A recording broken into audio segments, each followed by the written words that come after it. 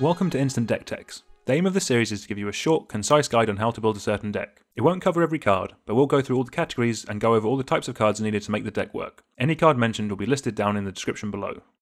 The commanders for this deck are Tana the Bloodsower and Nadier, Agent of Duskenel.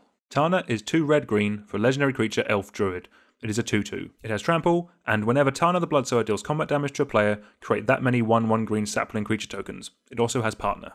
Nadier is 5 and a black for a 3/3 legendary creature elf warrior. Whenever a token you control leaves the battlefield, put a +1 counter on Nadier. When Nadier leaves the battlefield, create a number of 1/1 green elf warrior creature tokens equal to its power. It also has partner. The aim of this deck is to use tribal synergies to buff our commanders, so that they can generate more tokens, which will swing through to kill our opponents. Although Tana doesn't make elf tokens herself, Nadier doesn't care about this.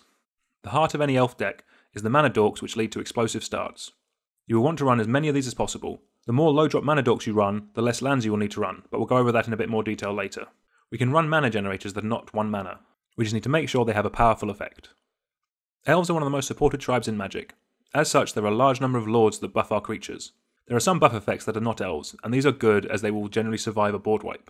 These buffs are all important, as our commanders care about having a high power. As such, I would recommend running at least 8. Our card draw is tied to the creatures that we will be playing. We want to look for spells that draw us cards when we have creatures come into play, and when we have a large board state, as this is generally what works best in our colours. I would recommend running at least 8. Although our commanders both make tokens, we also want to run more token makers that will synergize great with our lords and our other token matters cards. All but Freyly should be budget options. I'd recommend running between 0 and 6 of these cards, depending on your budget and the makeup of the rest of your deck. By adding black and red to the standard elf list, there are some great cards that become accessible to us. These can be added to other sections as you wish. As both of our commanders care about their power, we're going to play a number of cards that help buff them up. Berserk here is especially good. Gnarlroot Trapper isn't a buff, but will allow us to get more damage through with Tana. By giving it Death Touch, we only have to assign 1 damage to each blocker and then the rest will trample over.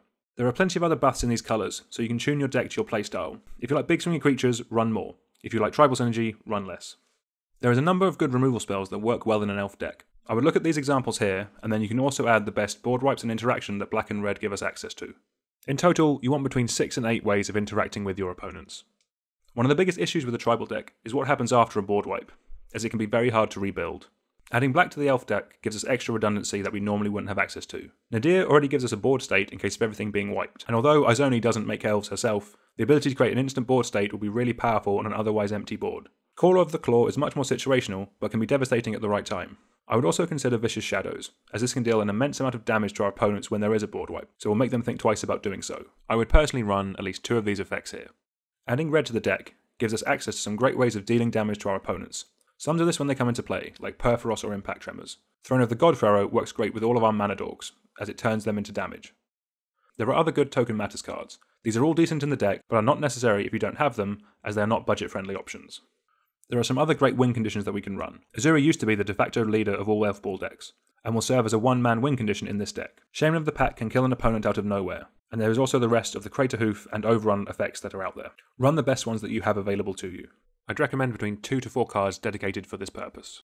As we are in 3 colours, I wouldn't run too many lands that don't tap for a colour of mana. Look for lands that buff our creatures to get extra damage through. Lands that synergize with elves are also very good here. You want to run the best dual and tri lands you have available to you. Most of our elves are based in green, so when picking duals, the ones that tap for green mana will have a higher priority. When building the deck, try to limit the amount of double pips in red and black spells, as this will make the deck easier to curve out in. In a deck like this, as most of the CMC of your spells are going to be very low, you can go as low as 32 or even 30 lands. But test it out and find a level that you're comfortable with. Thank you very much for watching. Like, share, subscribe, and let us know down below if there's any decks you would like to see a deck tech on.